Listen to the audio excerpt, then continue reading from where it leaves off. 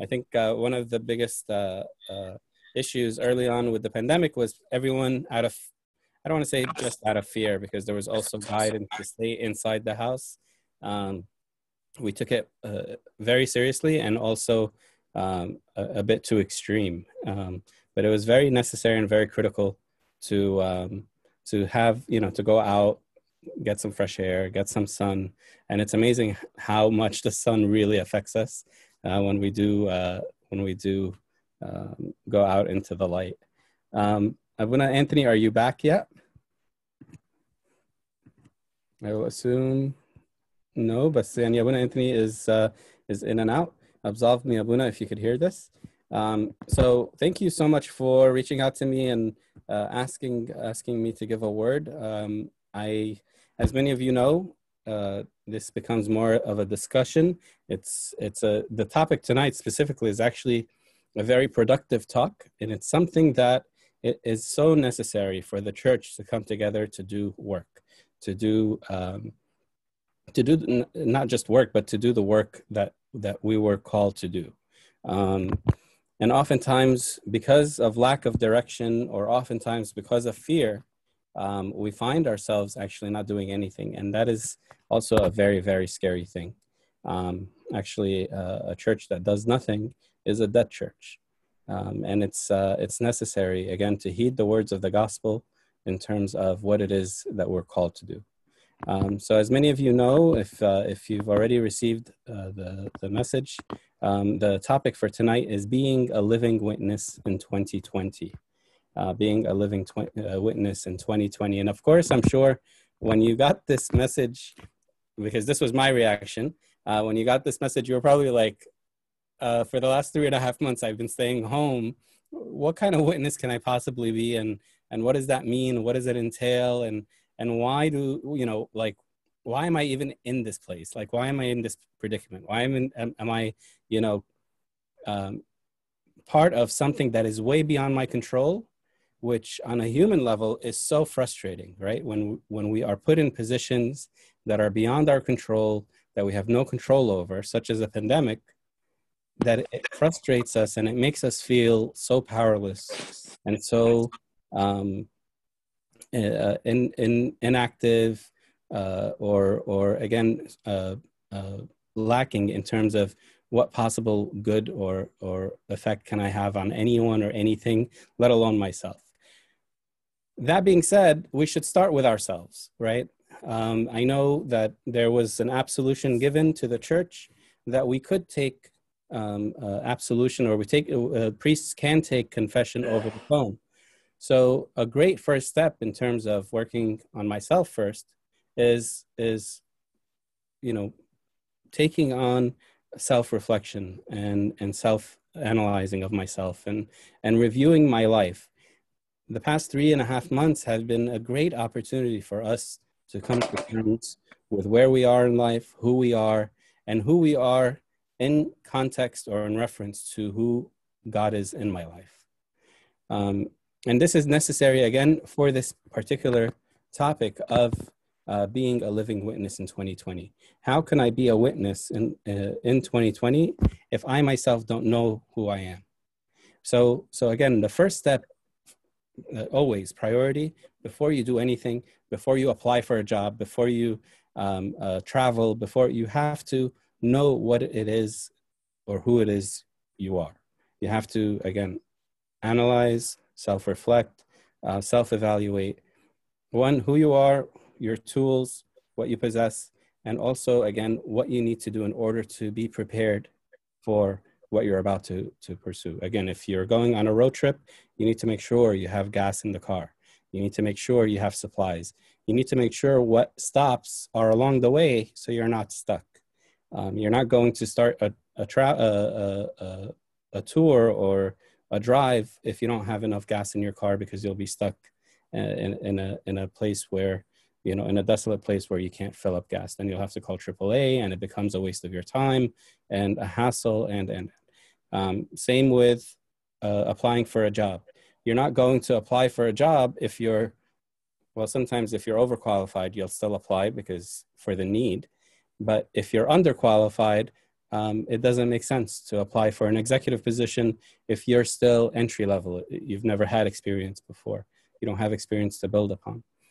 But the same goes in our spiritual lives, and the same goes in our, again, being a living witness to the world.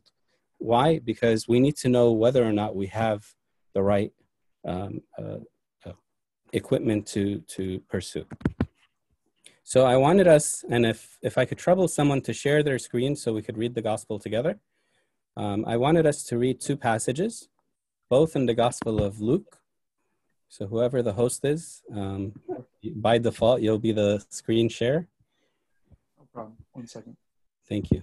The Gospel of Luke, chapter 9, verse 1 to 6.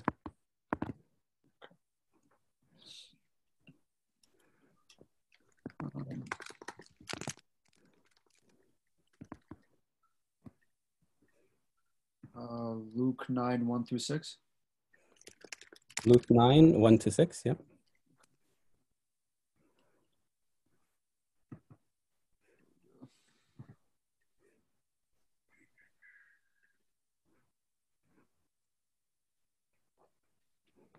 And anyone can volunteer to read, feel free.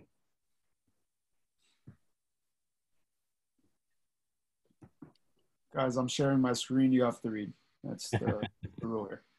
Should I call out names and then we could see who's paying attention, who's not? Feel free. All right. Sylvia. You're ready. I can see that you're ready, so.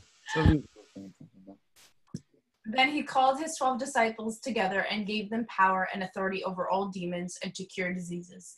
He sent them to preach the kingdom of God and to heal the sick.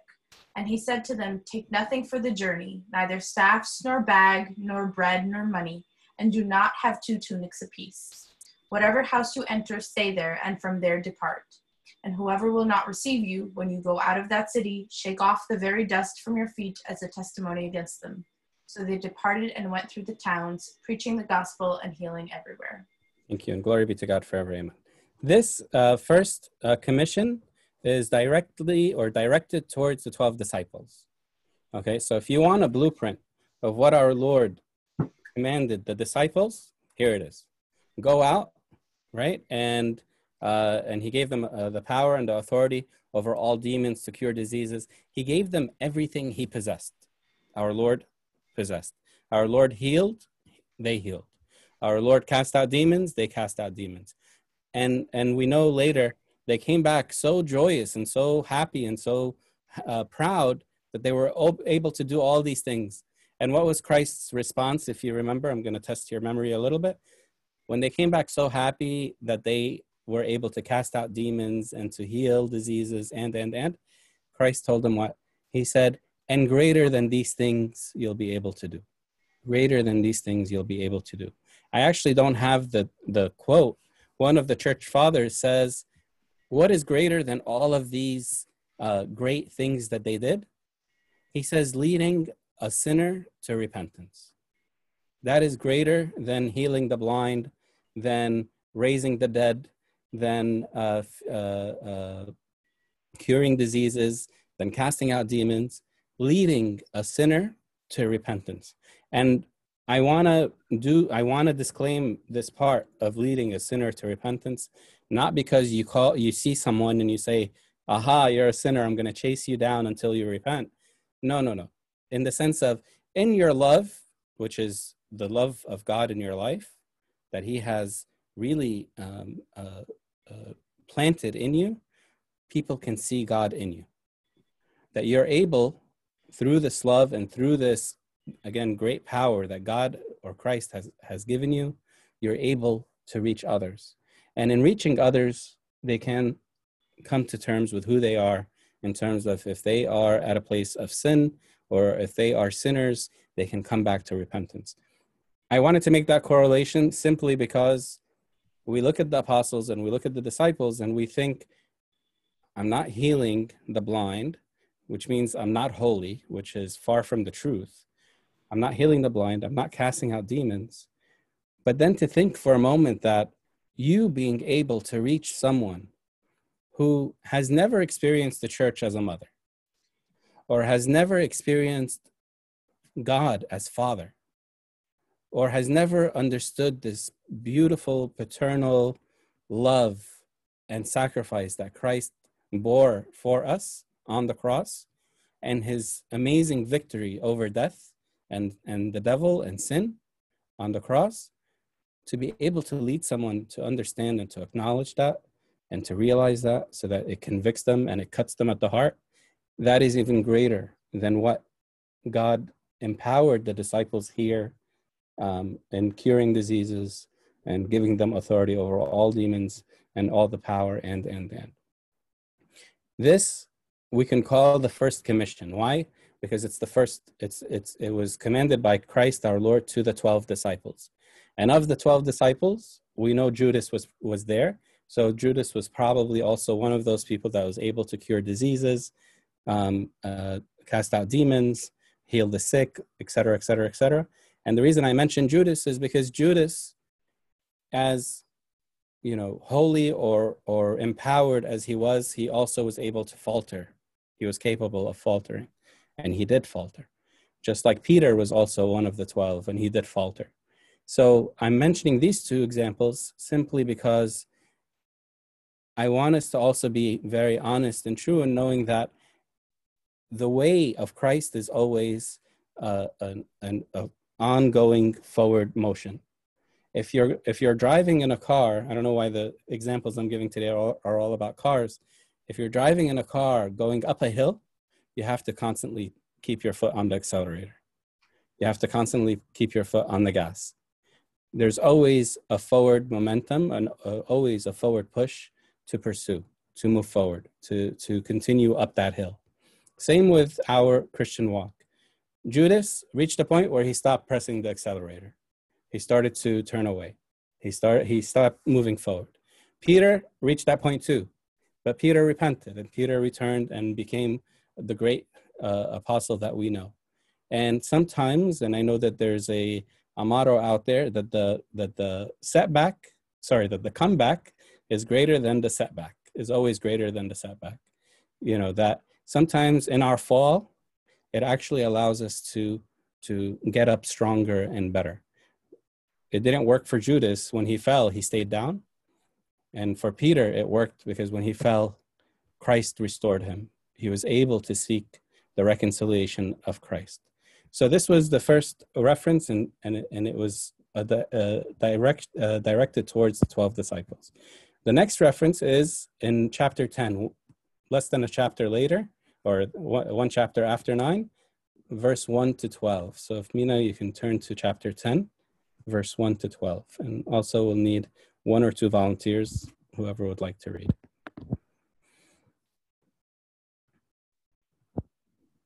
And if you have comments or questions now, by all means, or we could save them till the end to have a discussion. I would love for us to talk. Why? Because what I said in the beginning is very true.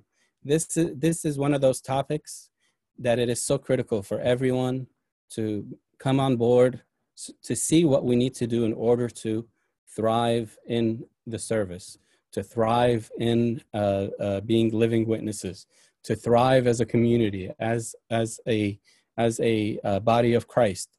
And what I mean by thrive is to go out and to proclaim the good news, the gospel, the story of love and reconciliation and completion in God and in each other. Before we read, any questions or comments up until here from what we just spoke about? Okay, we could continue reading. All right. Who's reading for us?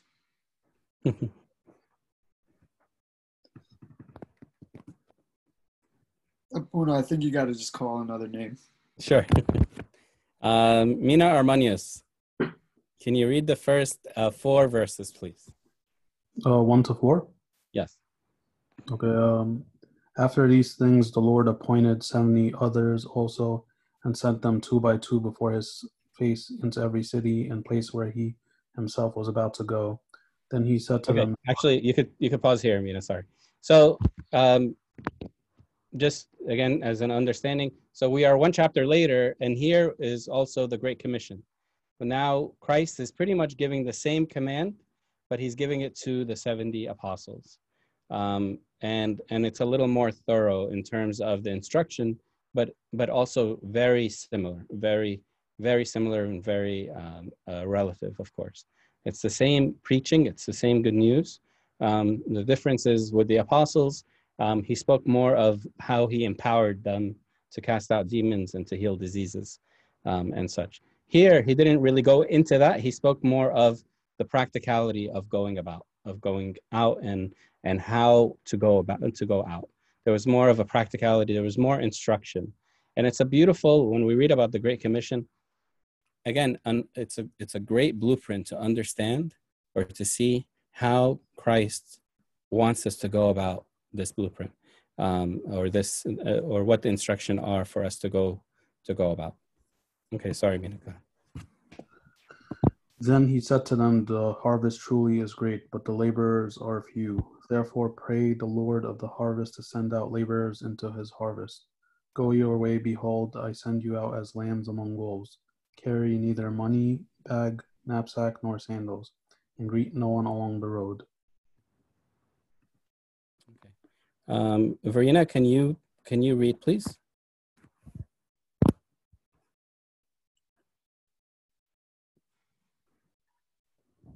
I didn't say Verena, I said Marina, sorry. Marina. Which one? We got I think there's two here. I'm looking at someone that's unmuted already, so. Oh, okay. Okay. Hi, Abouna. I'm from Hi, Michigan. Nice to Hi, meet Michigan. you. Hi, Marina. Okay. Where do you want me to start? Verse 5. Okay. But whatever house you enter, first say peace to this house. And if a son of peace is there, your peace will rest on it. If not, it will return to you. And remain in the same house, eating and drinking such things as they give, for the laborer is worthy of his wages. Do not go from house to house. Do you want me to keep going? Sure, yeah, it'll be easier. Thank you. Okay. Whatever city you enter and they receive you, eat such things as are set before you, and heal the sick there, and say to them, the kingdom of God has come near you. But whatever city you enter and they do not receive you, go out into its streets and say, the very dust of your city which clings to us, we wipe off against you. Mina, can you scroll up? Sorry. Oh, no, you're good. Nevertheless, know this, that the kingdom of God has come near you. But I say to you that it will be more tolerable in the day for Sodom than for that city. Woe to you, Chorazin! Woe to you, Bethsaida! For you might Up until 12. Thank you. Oh, okay. And glory to God forever, amen. So I wanted us to pretty much break up this passage. Verse 1 to 12, chapter 10, very easy. But I also wanted us to be very practical. So when we read verse 1, right away, our Lord says what, or the passage says what? It says, after these things, the Lord appointed 70 others also. He appointed them and sent them 2 by 2. Right off the bat, it is not part of the blueprint to do things on your own. It is not in the spirit of the church to do things as an individual, singular, and apart from the body of Christ. And what I mean by that is, that's not to also mean that, one person has to work with the whole body as one. No, the body is specific to utilizing different talents to different respects, or to different tasks or orientations. But being alone or serving alone is not something that Christ ever wanted for his church. Meaning, again, that you don't take on a task and you say, I'm doing the Lord's work, and when someone comes to serve with you or to give input or to support or to commend or to be a co-op with you, that you reject it. So it is very critical that when a service takes place, at least two of you are present. And this is biblical from the Old Testament and from the New Testament. In the Old Testament, in Ecclesiastes, we read two are better than one. Why? Because if one falls, the other can lift them back up. And in Corinthians, it says, 2 Corinthians chapter 13, verse 1, it says, by the mouth of 2 or 3 witnesses, every word shall be established. So if I'm going about with another person and I'm preaching, and let's just say my preaching is wrong, it's false, I have someone who's accountable to correct me. And also, the same goes for the opposite. If my preaching is true, I have someone who's accountable to also vindicate or to say, yes, this is true. To be able to have a witness with me also gives more prominence to the message. And so when Christ sends them out 2 by 2, he is really looking out for themselves so that they don't fall, they don't falter. They're not distracted, because on the way there will be distractions, and there will be not just distractions from them from falling away from the message, but distractions in the sense of their own ego. We've seen it historically many times over, where certain individuals are given a certain authority, and because of ego, they want to elevate further, or they want to become more prominent. And so they become a name, or to make it even more worldly, they become their own entity, their own corporation, and it turns into this business model. And it is so telling how the devil will take full opportunity and full advantage of these situations. So when you have someone who is co-oping or cooperating with you, the person with you will, if they see for a moment that, you're getting too gassed up or too prominent in the position, they can humble you. And I'm not saying in a way that is demeaning. I mean it with full of love. The message of the gospel and the message of two servants or co-servants working together should always be relayed in a message of love. So right off the bat, when we read about the Great Commission, our Lord sending them out 2 by 2 is telling us, do not just think, you can go and do everything on your own. You need accountability. You need someone, again, who will keep you in check, and vice versa. You will do the same for them as well. Any comments or questions on this point, or any, I could ask questions and have you guys also talk, but what potential issues can you guys think of that can get in the way of not serving 2 by 2, or what potential issues do you see in 2 by 2? We could even take it from that angle so that we could also be prepared for when there is conflict among two working together. I actually think sometimes maybe 2 is not enough. I think sometimes like 2, it ends up being a lot of the time, 2 or 3 or 4 or 5 of the same folks, right? And the idea that there was 12 didn't stop the 500 from joining them, right? So oftentimes in our church, you see groups like 2, 3, 4, 5 people. Maybe it doesn't stop at 2, but right.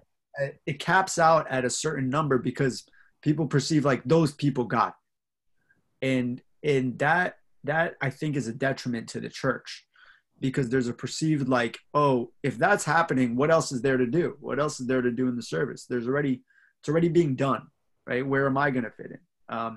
So I think it's the capping out at 2 or groups of people or one person or whatever that is an issue. So can we say, Mina, that scalability is critical? Yeah. And that it's not capped at 2 also. Because I think I may have sounded that, we're capping it. So I don't mean that as well, for sure. No, absolutely not. You didn't mean that. I'm just saying, like, for some reason, at least in our churches, we cap it out at 2 each, right? Like, you definitely didn't mean that. And but it's like we do that to ourselves in our service. I don't know why.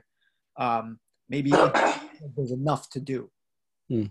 It seems like people cap it out in their own mind. Yeah, and to add again, the scalability is very necessary then to know again what we're scaling against. So you can't also have, you know, two people dictating or serving to the capacity of, you know, a whole borough, for example, because you're going to want to organize and you're going to want to break up the borough into, you know, whatever, if it's feeding the homeless, if it's passing out messages of hope and renewal and you know, whatever. Yeah, I agree with you. We shouldn't cap it at 2 for sure. Dr. Samir, you're gonna say something? Yeah. I could tell. Yeah, when I think sometimes it's difficult for people's personality to work with someone else. And I think it needs a lot of humility to be able to work with 2 people or more than 2 people, because I guess in many times there is a conflict of opinion, or everyone wants to serve in a different way, or yani we are not identical and we think differently. So I think it's very important to work طبعا with people. That's definitely very biblical, but it needs a lot of humility, لأنه I'm sure there will be conflicts. For sure. You're because not every individual is a complete match for. I mean, look at marriage, for example, right? Marriage, if there is no conflict in a marriage, there's probably no communication going on. You know, that's probably the best case scenario, maybe. And if there's no communication in a marriage, then there is no marriage when you think about it.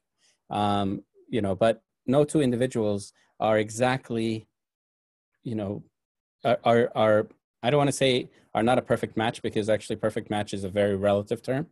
But they're not going to be completely in sync.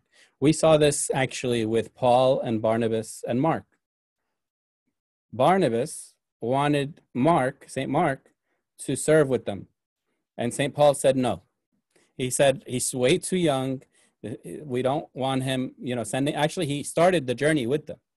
And then he reached the point, St. Paul, and said, you know what, Mark, we don't need you. Go back from where you came from. And at that time, St. Mark was younger. He wasn't of the same education as Paul. Paul was himself a very, you know, uber brilliant, you know, Hebrew and Pharisee that, again, he was unmatched. But he didn't see use for Mark at that time. Come years later, he calls for Mark, because at that time he actually needed him. There was a need for Mark at that time. So there is definitely a need for humility. There's a need for practicality also.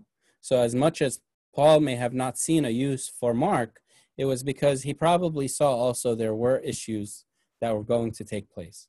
One of the interpretations I heard of this particular passage is that Mark himself may have not been able to handle all the martyrdoms that were happening at that time because he was young. And so, you know, why Paul wanted him to go back, we may not know the exact answer, but we also know it wasn't the right time for him. And that's okay. But it didn't stop the whole service from pursuing. It didn't stop the preaching and the going about and the sharing of the good news. Go ahead. Just because St. Paul didn't think that it was time for Mark to serve, does that mean that even if Mark felt inclined by God to serve, that he shouldn't have served because he was told not to serve, basically, or like, we don't need you right now? So it depends on the perspective you're looking at. Yeah. The perspective, for example, from Paul was not ready to continue in that service with him. Yeah. So he could have been hindering him at that point. Let's just say it was the point of Mark being so young that he's not able to handle all the martyrdoms that were taking place. It was too gruesome, and he didn't have the stomach for it. Right. And so it slowed him down. It slowed Paul down. But it didn't also mean that Mark leaving would inhibit Mark from doing something or doing something else. Right. Maybe it was a time for him to grow, whether it was in education, that he would read of the scriptures, he would contemplate further. Mark wasn't one of the 12, more of what the disciples spoke about with Christ in the 40 days and the interpretations of it. Like maybe it was a growing period for him. We don't know what took place. But also, we know that Mark also had ended up in Egypt and preached the gospel and wrote his own gospel of the happenings of the life of Christ and end. Right. But so just because somebody tells me, we don't need you in this service, doesn't mean I'm supposed to just say, okay, well, the church or this person said no, then I'm not going to do anything. Mark, no. That's not what Mark did. Exactly. No, absolutely. And it's a great point because we take it as a complete rejection, as an absolute rejection. Right. But we don't realize enough why not be a little more intuitive? Why not see if my service isn't being fulfilling? And I'm not talking about personal fulfillment. I'm talking about, the task at hand. Maybe I am a slow step inhibitor, of the big vision. So what can I do to support in different ways? Not necessarily the same service. And I know we're talking very broadly here. We're not even talking specifics. So it makes it a little more difficult. But there will always be a calling for you. And sometimes that rejection, or I don't want to, we could say it's a rejection, but sometimes that lack of readiness for this particular service is actually a message from God telling you, I have a better or a better service for you, or something that is customized for you per se, something that will allow for you to grow and for you to be more of the servant that I'm calling you to be, in whatever capacity. Because sometimes also our failures in service, and this is where we have to be a little more sensitive in our hearing, our failures in service can inhibit us and can actually put us in a place of guilt and despair and not knowing whether or not service is for me ever. Like sometimes our own failures will say, this is not for me. And that was never the intent of our Lord. Our Lord didn't say, of the 70, I'm going to send out 50 or 51. He called the 70 and he sent out the 70 plus the 12. Sometimes we put matters into our hands and say, well, if this didn't work out, then I'm never going to be good for anything in service.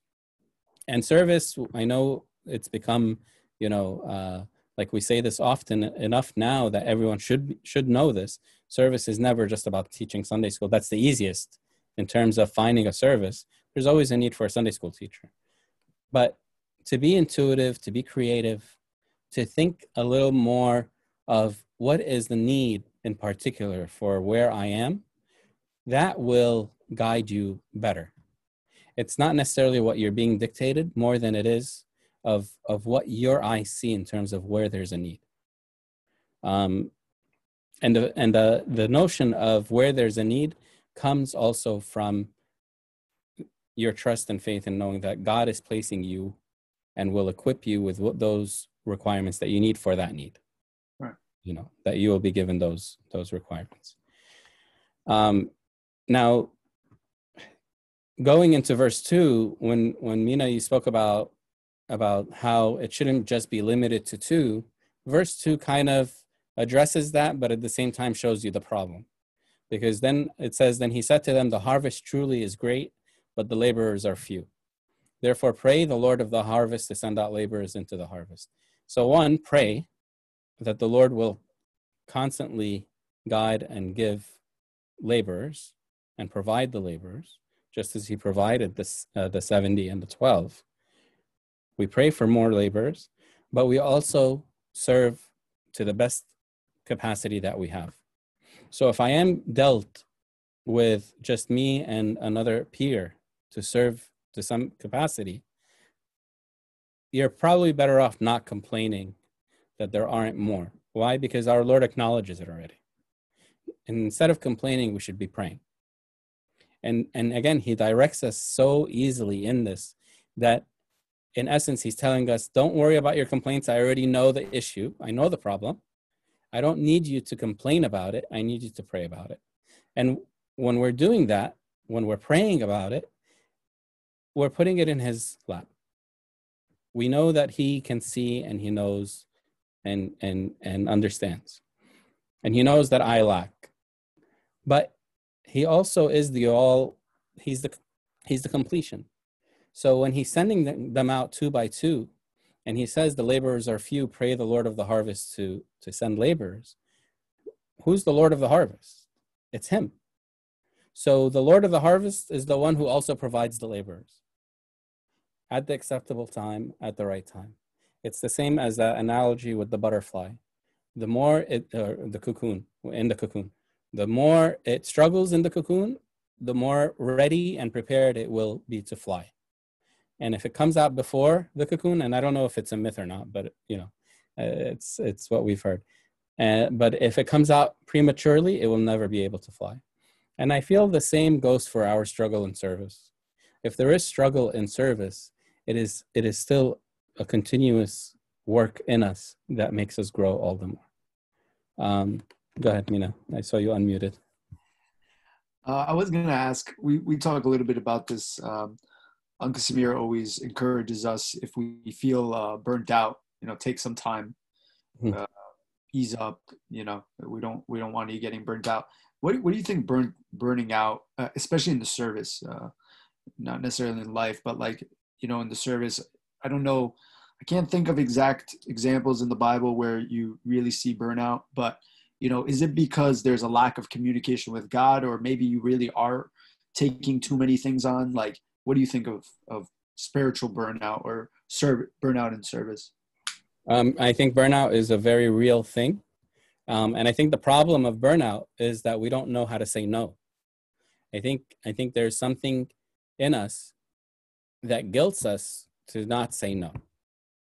And the problem is we're not realizing that when we don't say no, we're hurting not just us, we're hurting the people we're serving.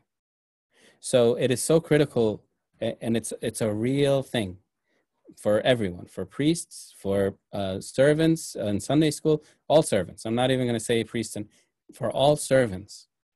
It is so real that burnout is it's easy to happen. You can have, like we saw in Zoom prayers and services, and my heart goes out to so many people that put in so much time. There's great blessing upon blessing upon blessing. But if the reflection comes back in bitterness and in pain and in a feeling of, what a waste of my time and what a waste of my life, then have you really served? And I'm not saying have you really served, I'm talking from your perspective or from a personal perspective.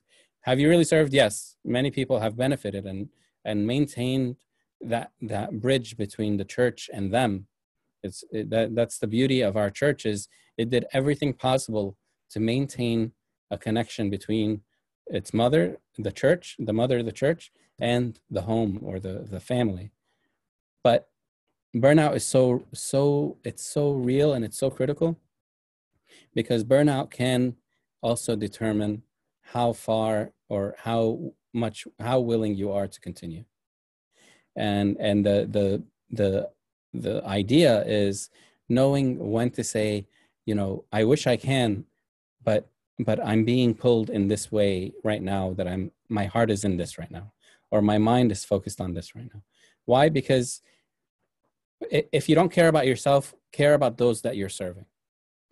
If you don't care about, you being fatigued and you being tired, I get it. But worry about those that are relying on you and are not benefiting enough, because instead of you giving 100% into one thing, you're giving 10% in 10 things. And that's really the travesty, is we think that we have to be a jack of all trades. We have to be giving in every capacity. And again, there's blessing in this. And I'm faithful in knowing that Christ will fulfill, and Christ will be the increase, and Christ will still find perfection in this weakness of mine. But I could also avoid it by being smart. that I do my task that I'm called to do, but at the same time, I put the person I'm serving as priority. And if I do that, then I will know I can't commit because if I do, it's going to be a disservice rather than a service to you. It's very critical. Any thoughts on burnout, guys? I don't want to be the only one speaking about it. And I would love to actually hear more about experiences of burnout, because everyone experiences it. And this is very, very practical, especially for this topic. I think Sylvia wants to say something, but she was holding back. You know me so well, Abouna. Mm-hmm. I don't know how it specifically relates to burnout, but sort of a lack of motivation. What do you do with that? So what triggered this is your road trip analogy. You kind of understand like where you're going to go. You have a map. But what if there's no destination in mind? You don't really have a goal. How do you go about that? So this is where you would need to pull over and start to understand the motive behind what you're doing and why you're doing it. Understand what, again, you possess in terms of, are you capable of doing it in the first place? Because you could be like, another analogy is the hamster in the wheel, just kind of going nowhere and going there fast, going nowhere really fast. And you think you're doing something, you think it's productive, and then get so disappointed that you barely moved an inch, and the lack of motivation isn't necessarily, I don't want to say it's a dead end. It requires, again, the counterpart or the accountable party that can support you and can listen and say, how about maybe it's possible that it is burnout. Very possible. When it comes to the lack of motivation or the being kind of indifferent or not as motivated, it could be many factors. It could be burnout. It could be, I'm over this, and and I'm just doing it just so that, it is something that needs to be done. And so I can't stop it. But again, if it's that, I don't want to say, you should stop it and you should move away. No, there has to be a communication that takes place where if a transition is necessary, you want to make sure that the service goes on. But also don't fool yourself in leaving a particular service to nothing. Because what we do is also, we think that as long as I made sure that the service is continuing, I'm okay. Actually, you're not okay, because then that's where you're not pressing on the gas. You're not accelerating. You're not moving. And it's actually worse than the hamster running in place. It's actually not moving at all. At least the hamster running in place is still able to build muscle and burn off calories and be lively and moving. But if we are taken out of the service, it's like a fish out of water. That's not what we're called to do as Christians or disciples of His. The question of the motivation requires that you pull over and requires that you start to ask yourself, okay, what do I need to do in order to pursue something that I think I can give more of myself for, that can fulfill me and in essence fulfill others. The disciples, when they went out casting out demons and coming back happy, there's fulfillment in that. And Christ understood that. He saw it. But He also wanted to humble them and tell them, but you're going to do things that are even greater than this. I don't, as much as I see how happy you are and excited, imagine how much more you're going to be excited when one sinner returns. When you see that this kingdom is really like a growing kingdom just of believers coming in multitudes. There's beauty when we see our church growing. It's like a field of flowers, and you're just constantly cascading these roses throughout the fields, as opposed to first it's the 12, then it's the 70. And then now you're getting, we see the 3,000 that were baptized. You see the growing field of, just think of a bed of roses, and it's just continuously growing in His kingdom. So it's a very, again, it's very valid. It definitely goes with the burnout question. The burnout question, the lack of motivation, these are things that we as servants and as faithful need to be very accepting of, in the sense of knowing that it exists. Because if we're in denial of it, then we will definitely, again, fall away from it. We'll probably be resentful of the service. We'll probably be resentful of the person who put us in the service. And that's not the spirit of the church, or that's not the spirit of Christ in us, to be resentful of my brother or my sister, blaming them for putting me in something that I feel so bad about, in this sense. When I just want to say something, a good example in the Bible about the burnout is Elijah. Yes. Elijah at one point felt that he is by himself. Yes. And the whole world is against him. He's scared. He's worried. Yes. And God dealt with him very nicely and very smoothly, gave him a break and fed him, and then later on give him a task to anoint a king. Yani, it's even with these holy people that can happen. Yes. Okay. Verse 3, I'm going to read it to you, and I'm going to ask you a question. You guys tell me. Verse 3, go your way. Behold, I send you out as lambs among wolves. And I want you to carry neither money bag or knapsack nor sandals, so you're going to be barefoot, and greet no one along the road. Don't talk to anybody. Carry neither bag or knapsack, so don't take money with you. Don't take a knapsack to rest comfortably at night if you don't find lodging. Don't have sandals on. You're going to be barefoot. You're going to walk on rough ground. And don't even talk to anyone. Why in the world would I want to do this? Why in the world would I want to serve and be part of this harvest, or be a laborer in this? I mean, the presentation that our Lord Jesus Christ gives the apostles here, I would be like, all right, see ya, I'm out of here. Why in the world would he allow this? Or would I want this for myself? So this is a question I have for you guys.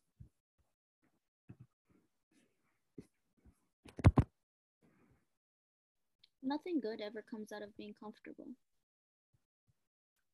Okay. Who said that? I'm lost. Hi, I'm Myrna. Hi, Myrna. So, I mean, the whole lambs among wolves, he's telling them to anticipate that you're going to be outmatched, and you're going to be outnumbered, and you're going to come across problems. And so he's not sugarcoating it. He's telling them it's going to be hard, and you're going to see that it's going to be hard. Absolutely. So I guess that's a part of that, is like there's this mantle that you're taking up. You know how it's going to be, so it's your choice going into it to take it up and to understand what might come out of it, but to do it regardless, because nothing good comes out of being comfortable. Excellent. I think also part of it is he wants them to understand that they're going to preach essentially that we're not from the world. Mm-hmm. So if you're doing that with every item like from the world, and like doing it by the means of the world, like it's contradicts almost. So like, you're not of the world, so show them that you're not of the world, and that the wealth of the world doesn't matter, and indulging and the like worldly actions doesn't matter either.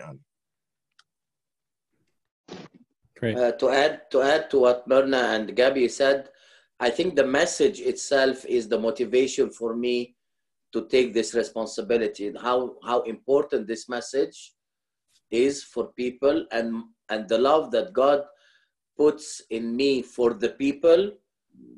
I think it's the main motive for me to go on even with this kind of circumstances. Excellent. Hey, it's Rena here. I think it goes to show that anything that happens alongst the road, it's not of them or because of them, but it's because they literally have no resources, but it's through the Holy Spirit.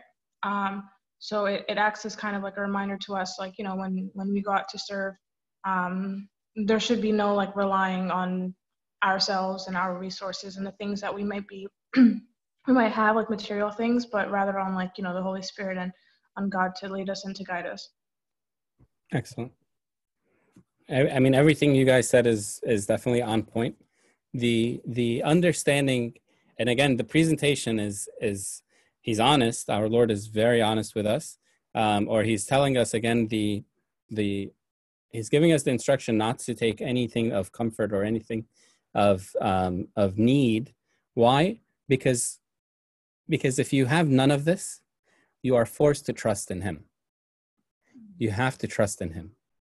And when you are rid of this, and I don't want to say when he rids you of this, he's telling them, don't carry anything, don't take anything. And again, maybe it was more symbolic, but he's telling them, trust in me.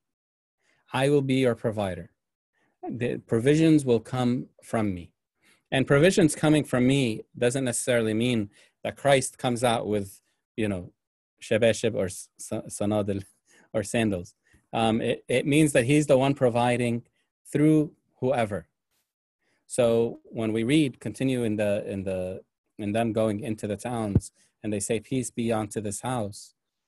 And then he says, and if they give you food, and if they give you money, and these are the provisions. This is what Christ is providing for them.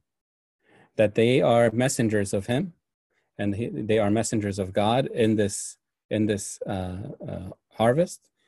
And through those that they are serving, they will be provided for. But the most critical aspect of our service in our serving in 2020 is to trust in him. To trust in him. And coming to that point of trusting in him allows us to be more at ease in knowing what we lack. It's good to know what we lack, but it's important to know who we trust. It is of utmost importance to know who we trust. Because if I put my trust in anyone but him, I'm going to falter. If I talk to anyone on the way, I'm going to falter from what my goal was to go. Or I may be distracted again. And again, there is so much that can be said just on this one verse. To trust in him, but also not to trust in anyone else. We seek direction from our mentors, from our spiritual guides, from our servant colleagues or peers. But most critical is to trust in him. And understand that your servant peer can fall short and can put you in a predicament that is not the best, because they themselves get burnt out, or they themselves falter, or they themselves talk to people on the way and get distracted on the way, or get distracted with whatever other worldly things in their life. But trust in him, and he provides. We're almost done, just so you know. I know we're limited on at this time. And so in going to the homes, you accept the gifts that are given. And again, that means it's a gift from God. And here we're speaking literally, because the disciples were going to preach the good news. For us to speak practically, it can be in any and whatever capacity. If we're serving, let's say, in a local soup kitchen, and we make great relationships with the soup kitchen, there is provisions being made in order for us to thrive in our service further. We can connect with a broader net of people in order to serve more. And this is that aspect of growing, the harvest, or serving the harvest to a greater capacity. It may not be exactly duplicated in terms of how the disciples served back then and how we serve now, but the blueprint is still very much the same. That in our relationships, we can grow. In our commitment to one another in service, we can do more, we can serve more, we can serve better. Guidelines are, we trust in him. Guidelines are, we go 2 by 2, or not just solely alone. Guidelines are, we pray for more laborers, because the service is continuously growing and needs more laborers. Guidelines are to expect acceptance from some, and to also expect rejection. And we see Christ speaking at the end about rejection, that you may go to one house and you say, peace be to this house, and there's peace that settles on it. And you may go to another house and say, peace be to this house, and they don't want that peace from you. And again, we could take it literally, but I also want us to think, again, more practically in terms of here. We're not going to knock on households, of strangers at an environment like this and say, peace be to this house, and expect them to allow us in and provide certain things. But we can serve to whatever capacity. And the question is, what are we doing during this time? At this COVID time, what are we doing? At this time of pandemic, or outside of the time of pandemic, post-pandemic, what are we doing as a church? What are we doing as servants? How are we being that, reflection of Christ in our lives, preaching the good news and the good message? Yes, Christ laid it out, showing us that, you're going out as lambs among wolves, but he also expects us to trust in him, because he also is the provider. He provides the necessity. This is where we will conclude. Thank you for your time, and we have questions and comments. We could discuss further before we end. It's a simple message, but at the same time, it requires constant reminders, and it requires us to constantly be, I use the word intuitive a lot, but creative and again, thinking broadly in terms of how can we serve. My biggest peeve when it comes to service is that we have to be cookie cutter, and we have to duplicate, and and if it works, wonderful, God bless. But also there are times where we don't have to be cookie cutter. Why? Because the needs of, a church in, country town, Pennsylvania, are completely different than a church in the heart of Flushing, for example, or the heart of Queens. Two different needs, two different types of services. You probably need more social services in the Queens area, requirements or services, than you would in, country land, Philly, or Pennsylvania, not Philly. In DC, there's probably more government jobs, so there's more need for, networking and corporate services. Where in Egypt, it's more about construction and building and helping those that are lacking in certain ways in the poorest of the neighborhoods. Like, different neighborhoods have different needs, different requirements. And this is where you as servants need to come together and just start to organize and say, what are the different categories of services that we can do? And I'm sure you guys have already done such things. I'm saying this is, again, the outline. The outline is trusting in him, first and foremost, making sure we are equipped with support in terms of other fellow persons that can serve with us, and being open to rejection and being open to acceptance. And he is the fulfillment of it all. He provides. He leads. He guides. And don't forget, Christ, when he sent them out to places where he himself was intending on going. What does that mean? When he sends out the disciples to places where he was intending on going, he wants them pretty much to prepare the land, and then he comes and he increases. He blesses. They're not the ones blessing. I mean, they're blessing, but loosely termed. He blesses after they have already prepped the land, per se. If we're talking as a farmer, per se. Thoughts, comments, questions, discussion? Abouna, I have one question. Last week we had a speaker talk to us about assessing the needs of your community. And I guess my question is, if you've maybe been in the same service or the same sort of group for a while, and maybe we assessed needs, there's a tendency to maybe get set in certain patterns or habits. And so I guess the question is, how do you reassess the needs of those who you're serving in an intentional way? Yeah.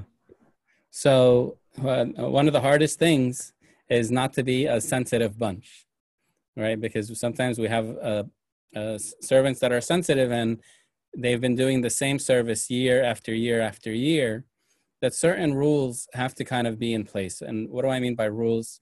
Meaning we have to start organizing a little more administratively. And that requires that we have rules to say, last year, so and so and so and so, 4, 5, 6, 7 people were working on the retreat. We can, from those 6 or 7, take out 2 or 3 so that another 2 or 3 can, get into the hang of it. Because it also allows for a different angle, a different take, creativity again.